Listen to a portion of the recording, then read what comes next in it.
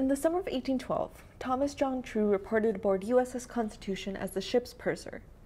The purser was a commissioned officer who was the ship's business agent, paymaster, grocer, and shopkeeper all in one.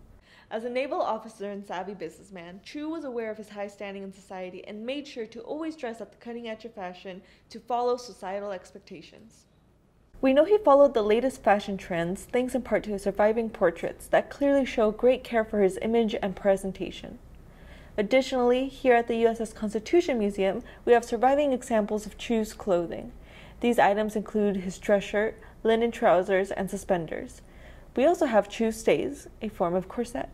Stays and other forms of corsetry are typically associated with women's fashion, but the 1820s and 30s saw a shift in men's fashion. Before the 1820s, men's fashion favored prosperous and plump figures, and this shifted to much more narrow and feminine bodies. Fashion is ever evolving, and these surviving artifacts give us great insight into the shifting fashion of the 19th century.